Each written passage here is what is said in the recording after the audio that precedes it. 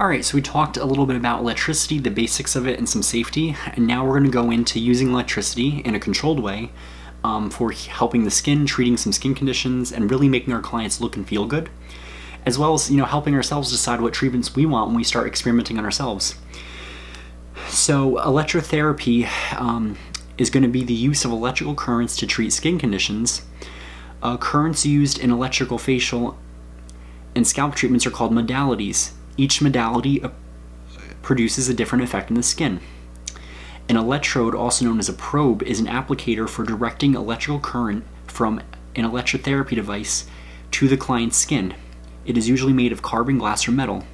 Each modality requires 2 electrodes, one negative and one positive, to conduct the flow of electricity through the body. The one exception to this rule is the Tesla high-frequency current, which will be covered more in detail later. So some of the more old school electrical machines, they use a positive and negative rod, and you usually have your clients hold one of them while you're doing the other one. That can be a pain in the butt, but it's how things were done traditionally. With the more modern devices, you don't have to worry about that. So when we talk about these different types of modalities, we're able to figure out which ones you might want to try and which ones you can probably invest in the future if you want to open up a salon or work in a spa. So you have to understand how polarity works. Polarity is the negative or positive pole of an electric current. The electrodes on many electrotherapy devices have one negative charged pole and one positive charged pole. The positive electrode is called the anode. The anode is usually red and marked with a P or a plus sign. The negative electrode is called the cathode. It is usually black and marked with an N or minus sign. If the electrode's not marked, you want to ask your instructor, salon manager, or supervisor to help you determine the positive and negative poles. And they give you an example of what it will look like in the book. If you still are unsure and you're using this device on your own, make sure you contact the manufacturer. Just send them a Facebook message, shoot them a DM on Instagram, and they should be able to get back to you. The main modalities that you will use are going to be galvanic current, microcurrent, and Tesla high-frequency current. It's really only those 3 in cosmetology. Galvanic current is a constant and direct current having a positive and negative pole that produces chemical changes when it passes through tissue and fluids of the body. Galvanic current is named after Dr. Luigi Galvani. He was born in Italy and he lived there until he died in 1798. His studies were based on electrical charges and how they affect the muscles of animals, and that helped him discover and develop the galvanic current machines that are used in salons today. This was created in the 1700s. Think of how cool that is. It's something that's been around for that long, and his studies are still relevant to what we're using now in the salon. 2 different chemical reactions are possible at galvanic current depending on the polarity, if it's positive or negative. You have the positive pole, the anode cataphoresis, which produces acidic reactions, closes the pores, soothes nerves, decreases blood supply, contracts blood vessels, hardens and firms tissue.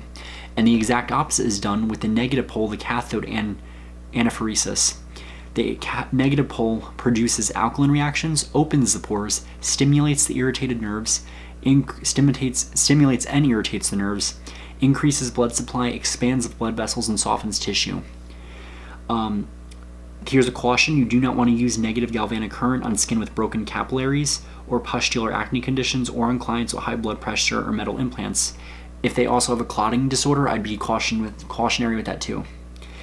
The active electrode is the electrode used in the area to be treated. The inactive electrode is the opposite pole from the active electrode.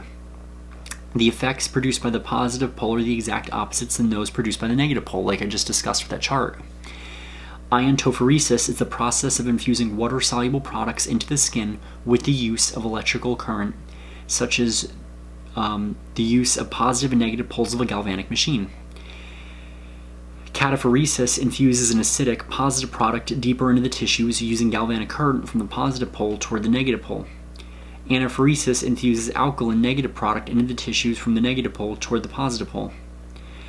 Disincrustation is a form of anaphoresis and is a process used to soften and emulsify grease deposits, oils, and blackheads in their hair follicles. Disincrustation is frequently used to treat acne, milia, which is the small, they look like sesame seeds. We discussed them in the disorders of the skin. And comedones, which is blackheads and whiteheads. That is what you'll use galvanic current for. It's great for acne and getting stimulation in your skin depending on what pole you're using. Microcurrent, on the other hand, is an extremely low level of electricity that mirrors the body's natural electrical impulses. So we also have electricity flowing through us. It's a small amount. This is very gentle. It's not going to make you feel uncomfortable. You're not going to feel any pain. This mirrors that to promote healing. It can be used for ionophoresis, firming, toning, and soothing skin. It can also help heal inflamed tissues such as acne. Your newer microcurrent devices have a negative and positive polarity on one probe and not two probes, so it makes it easy and the client can relax. They don't have to hold the pole. You're able to do the treatment with them just fully breathing and practicing some meditation. Microcurrent does not travel through the entire body. It serves the specific area being treated. It can be effective in the following ways: improving blood and lymph circulation, produces acidic and alkaline reactions, opens and closes hair follicles and pores, increases muscle tone, restores elasticity, reduces redness and inflammation, minimizes healing time for acne lesions, improves the natural protective barrier of the skin, and increases metabolism. When microcurrent is used during anti-aging treatments, it may give your client skin firmer, softer, and more hydrated appearance. You're also going to be using an ampule, which is your serum. You're going to put that in the skin and then infuse it in like this. You also want to read the caution box, is that anytime you're using electricity, you should not use any kind of electric device or microcurrent on a client with a pacemaker, epilepsy, cancer, pregnancy, phlebitis, or thrombosis. It should not be used on anyone under a physician's care for a condition that may exclude them from using certain ingredients or products or from having treatments. If you are unsure about whether it is appropriate, you want to ask them to get a physician's note. So if a client says, oh, I just had a heart attack, you want to say like, okay, what we're going to do is I need to make sure you're safe, because if a client has a heart issue and you're doing the impulse, there's a small but real chance they can, drop dead there. Or if they have their pacemaker in and you're doing the microcurrent treatment, you can actually override the circuit and cause it to break, and that would cause them to have, die right there. You can trigger a seizure, and in severe cases, you can potentially cause harm on someone who's pregnant. We don't know that for sure, but we don't want to find out. When someone's pregnant, you really want to make sure you're not doing anything on them that's going to be harmful, other than just a basic relaxing facial massage and something like that. And you would hope that someone who's pregnant would know that if you're using electricity, it's probably not something you want to be using while you're pregnant anyway. Tesla high frequency current. You also want to read this. I think this is such a cool fact. The Tesla high-frequency current is named after an electrical engineer, Nikola Tesla. His family is still around, and they're a pretty well-known family in science.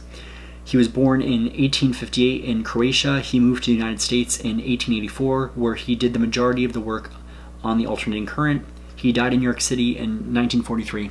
He also, if I'm not mistaken, did work on perms, I think, for a while on some of the machines. I know that his family that is a lot like Elon Musk is, I think, somehow related to him, if I'm pretty sure. And I know that Mae Musk, she's a famous model who promotes like anti-aging skincare. It's pretty cool how the whole family is in on all these like secrets. The Tesla high-frequency current is also known as violet ray or thermal heat-producing current, with a high rate of oscillation or vibration that is commonly used for scalp and facial treatments. Tesla does not produce muscle contractions, and the effects can be either stimulating or soothing, depending on method of application. The electrodes are made from either glass, metal, and only one electrode is used to perform a service. The benefits of Tesla high-frequency current is that it will stimulate blood circulation, increase elimination and absorption, increase skin metabolism, improve germicidal action, relieve skin congestion.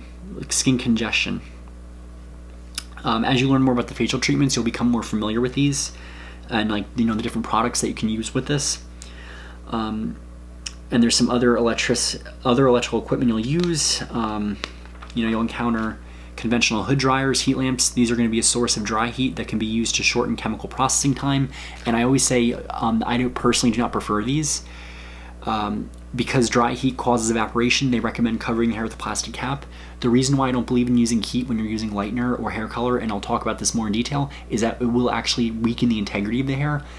If you're going to use anything to speed up a process, use steam heat, because it will work better because it works through diffusion. Dry heat is not the way to go with any kind of chemicals like color, bleach, lightener. It will cause your colors to turn brassy, fall out quicker. It'll cause your lighteners to make the hair become mushy. And if your perms are not supposed to be used with a dryer, don't do it. You're going to fry the hair off. Ionic hood dryers with crystalline mineral and tourmaline. These are going to be your ionic dryers. They use tourmaline, and tourmaline will produce special negative ions. So what those do is it actually defrizzes the hair. There is a claim that they condition the hair and dry it quicker. This claim has not been proven as of yet. One of the theories is that because you're using them and it's not going to frizz the hair, it makes the hair appear like it's a lot silkier and smoother, as opposed to before when you would get like this like moist frizz with the old-fashioned dryers. Electrical curling and flat irons, there are so many types. You know, thermal styling tools have the capacity to go up to 410 degrees. I'll actually challenge the book. When I worked at TJ Maxx, had someone buy a flat iron that went up to 500 degrees. That is way too hot for anyone. Extreme heat can cause the water in the hair to boil and can cause severe damage. Heating caps provide a uniform heat source and can be used with hair and scalp conditioning treatments. Hair color processing machines or accelerating machines shorten time for chemical services. These processes look similar to a hood dryer and dispense a hot water vapor inside the hood. A hair color service processed with a machine at 90 degrees Fahrenheit will provide twice as fast processing time. So it'll shrink the processing time by speeding it up by about 2 times.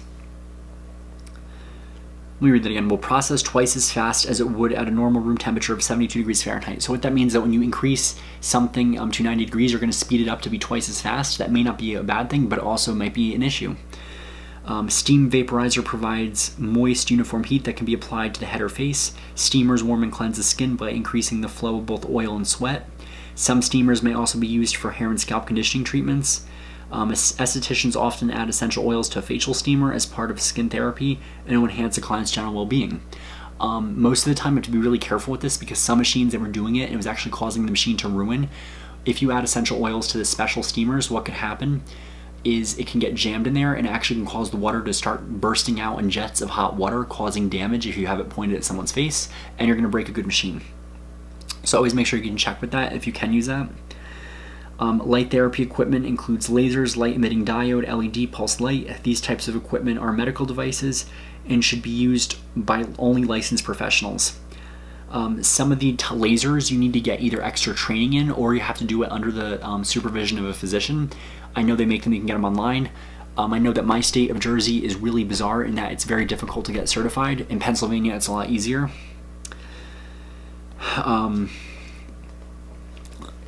On the note of hairdryer processing machines, they're usually called hair color steamers. They're very specific now. Don't get them confused with the hood dryers, the cyclomatic dryers that like rotate like this.